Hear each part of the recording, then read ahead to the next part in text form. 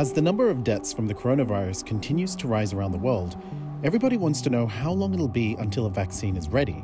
We would not have a vaccine that would even be ready to start to deploy for a year to a year and a half. That is the time frame.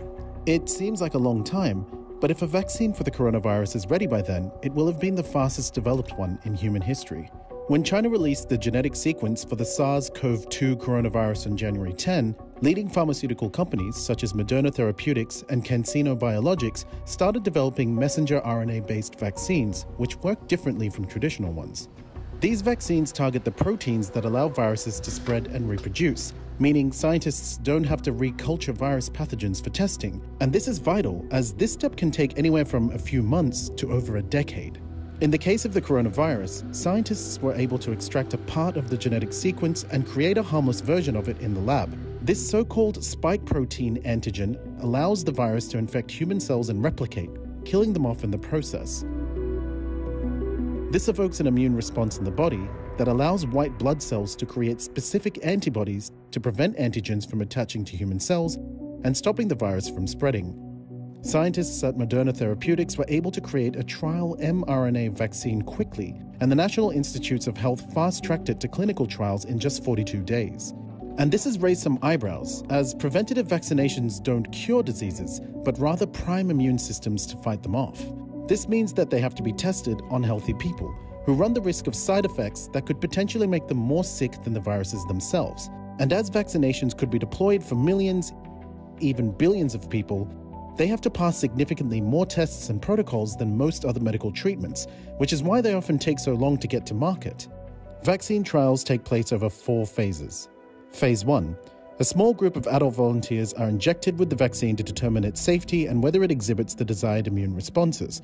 Subjects will be monitored for several months to a year for side effects. This is the phase the coronavirus vaccines are currently at. Phase 2. A larger group of usually several hundred adults participates in the testing. Some of the people may belong to groups at risk of contracting the virus. Researchers and scientists will measure immune system responses, vaccination safety, and propose doses, and validate methods of delivery. This phase usually takes several months, even up to 2 years. Phase 3. In this phase, the vaccine is trialed on tens of thousands of people to test for side effects that may not have occurred in smaller sample sizes. Vaccine efficacy is tested as well, which looks at whether they prevent infection and stimulate appropriate immune responses. This can take years, and only after this can a vaccine developer apply for a license. Phase 4.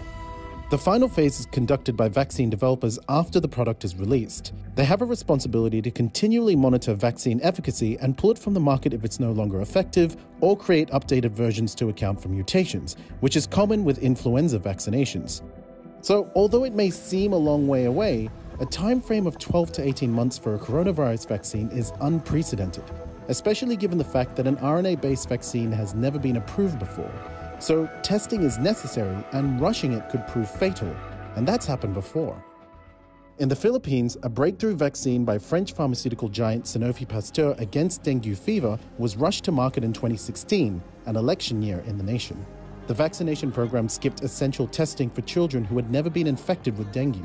And despite warnings from specialists around the world, the Department of Health rolled out a deployment program that saw 830,000 primary school children injected with the vaccine, putting many at risk of developing aggravated symptoms. Tragically, some reports say the deaths of almost 600 children who received the vaccine are now under investigation by the Public Attorney's Office, with officials from Sanofi Pasteur facing criminal charges from the Philippine government. So it's important to note that even though the coronavirus is spreading at a rapid rate around the world and the need for a vaccine is paramount, there are a number of tests that still need to be completed before it can go to mass production, after which some other possible problems could arise.